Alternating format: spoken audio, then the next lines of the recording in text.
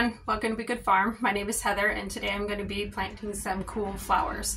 So normally with some cool flowers you can plant them in the fall. You can start them in the fall, plant them out, and then they'll overwinter and you'll get earlier spring blooms. I missed that window and I honestly just didn't want to mess with hoop houses and trying to keep them from getting frosted when we get our ice storms. So I'm just going to start my cool flowers in early spring. So some of my cool flowers are going to be just for my landscaping and for my medicinal garden, and a lot of them are actually going to be for my cut flower garden. I'm going to be starting them in these are soil blocks here. I've already put them out. The reason why I use soil blocks is because I plant so many flowers and so many vegetables that I do not have room for a bunch of seed trays in the greenhouse. I just would run out of room really quickly, and also it saves soil. When you're using the soil trays, you go through a ton of soil. These ones help the soil blocks, so it saves on soil, saves on material. You use less plastic, so I can use this tray that I'm using year after year. I have my soil blocker tool here.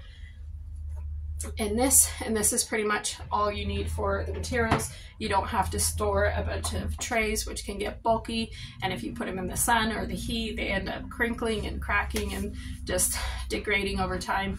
I do have plug trays. They're from Bootstrap Farmer. They've held up really well for me, but still I tend to just have been gravitating towards this more and more.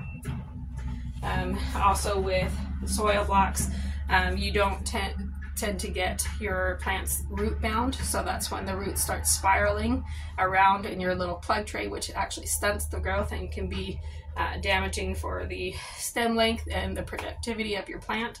This allows the plant to air prune, so once the plant hits the edge of the soil and then out, the roots will stop growing and they'll find different areas in the block to be able to take over, and they'll start growing underground, and there will be like this inner web of roots underneath, and it's really awesome. So my plants have been much healthier, and most of the plants I can grow into these tiny blocks and actually put those out when they're ready.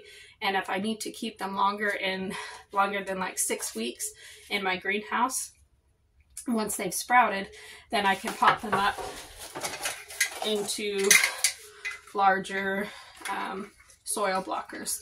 The one that I typically use is this 1.5 inch, and then I also have a 2-inch one. And so the great thing about the soil blocker here is, as I press through it, you can see there's these little knobs here, which are the same exact size as a little soil block. So this will create a larger soil block with a little divot in it the same size as this. So when I want to pot up, I just take this tiny soil block and pop it into the larger one, and it just saves so much room. Ultimately, it's a healthier plant, and honestly, it's the space that was the kicker for me. Space, less materials, and then I don't have plastic just, you know, getting all crispy and crumbling away in my greenhouse because I don't really have anywhere else to store it. I'm going to go ahead and start sowing these seeds, and as I'm going, I'll tell you a little bit about each of the flowers that I'm growing. Hope you enjoy. Here we have some yarrow, the summer pastels, the summer berries, and the Parker's yellow. It is a perennial, and the days to maturity are usually about 120 to 130. And some yarrow is a second year blooming, and some are first year. So if you're choosing yarrow, be sure to look out for that. It does need a chlorine tab because it does make the water a little bit dirty. It is about 28 to 30 inches in height. You space them about 12 inches apart, and every couple of years you can actually just take the plants that you have, dig them up, split them, and then double your crop. The base life is about 7 to 12 days. Will produce really well for you the first year, and then the second year even better. You can expect flush in the summer, and then maybe another smaller flush later on in the fall. This is Dianthus. It is a sweet William. It is a tender perennial, so the weather really affects this plant. It does like cooler weather. The sweet series does like the cold. If it gets too hot, then your stem length will be compromised and it might not send up as many flowers. You don't really succession plant this one unless you're going to plant it in the fall for early spring, and then you can plant it again in early spring and then maybe a couple of weeks out after that. But after that, I would only plant the Amazon series, or the series that actually likes the heat. You space these ones out about 6 inches in the cut flower garden. They have very fragrant blooms, which is wonderful, and you plant them out at about 6 inches apart, and they get about 18 to 36 inches tall. Really great stem length.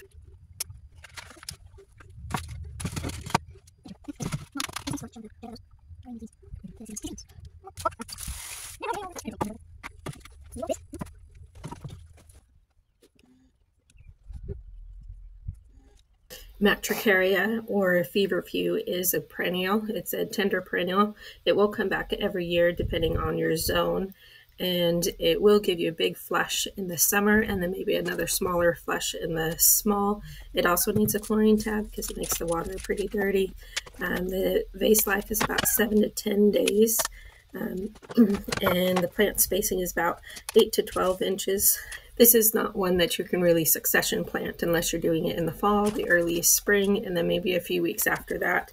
But it really just sends up a flush when it's going to, depending on the weather. I also use a pump type mister to water the seedlings to help them to come into better contact with the soil, and to also make sure that that top layer is damp. So that's what I'm doing here. You don't want to use an overhead watering can with soil blocks.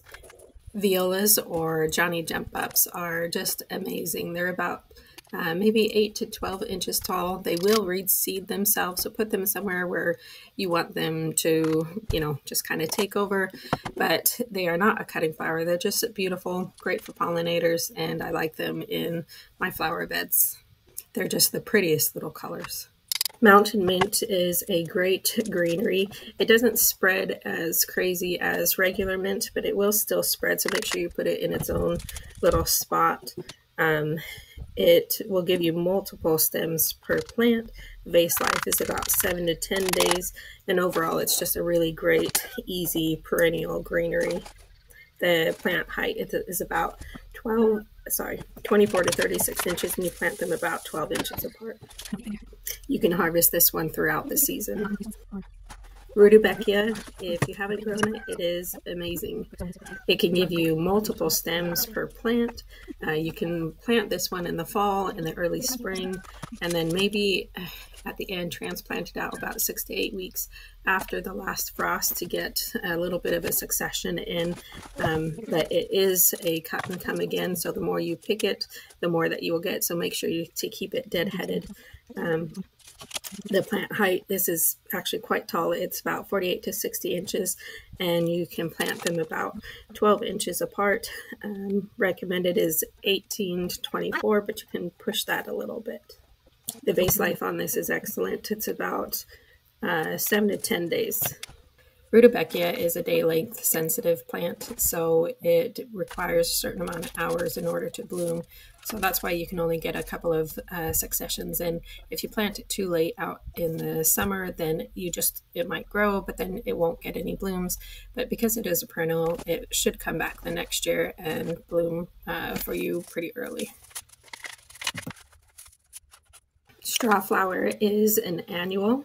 It takes about 75 to 80 days to maturity. You do get quite a few stems per plant. It can be succession sowed, and it will bloom throughout the summer if you do. A lot of people use this as a dried flower. You want to be able to harvest this one when about 2 to 3 layers of the petal have been unfolded, but before the center is fully opened.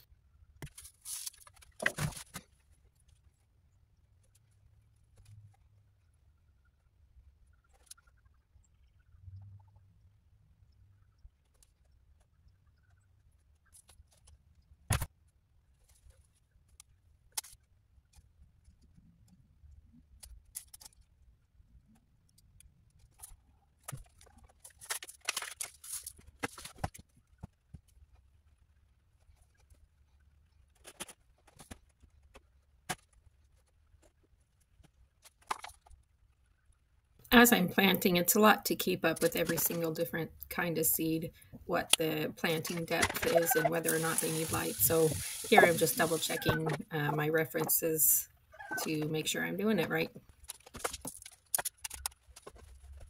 Salvia does get quite tall. I'd say maybe 36 inches. It has a really, really beautiful blue color, and it can be used as a cut flower. I noticed that you really need to cut it in the cool of the day, otherwise it wilts pretty bad. You want to let it rehydrate, but it adds just a really, really beautiful blue color to the bouquets. It adds just something a little bit different with that blue colored spike. I love it so much, and it lasts a long time in the vase as well. Orlea is a beautiful cut flower. It's actually supposed to be direct sowed, but I'm going to try this out and see how it does. It is quite a wimpy flower, so that's why I'm just putting it into my landscaping just to see how it goes, because on its own it can actually do quite well, but when you're cutting it, it does need extra conditioning, which means it does need to sit in the pots of nice, cool, conditioned water for about 24 hours to prevent wilt. It's raining outside. And look who's coming to protect me from the greenhouse. In the greenhouse. You want to come in? You want to come in? Are you all wet? You're knocking everything around. This is Maggie. Maggie, say hi to the camera. She's a good dog, huh?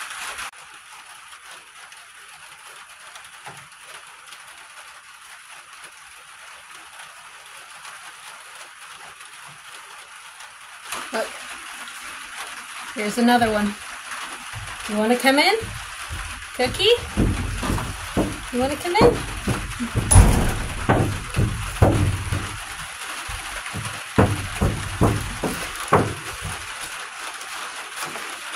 You girls sick of the rain? Huh?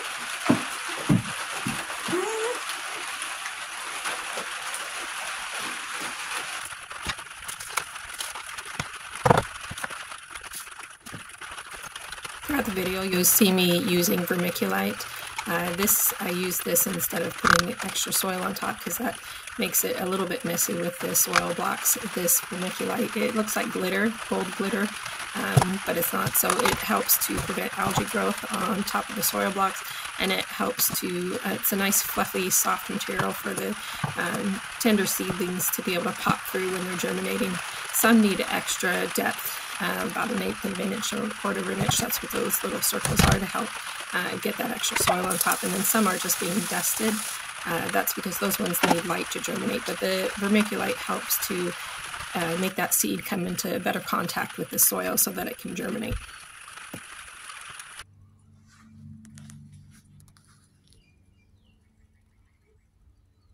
So it's taken about 3 days, about an hour each session to plant all these flowers.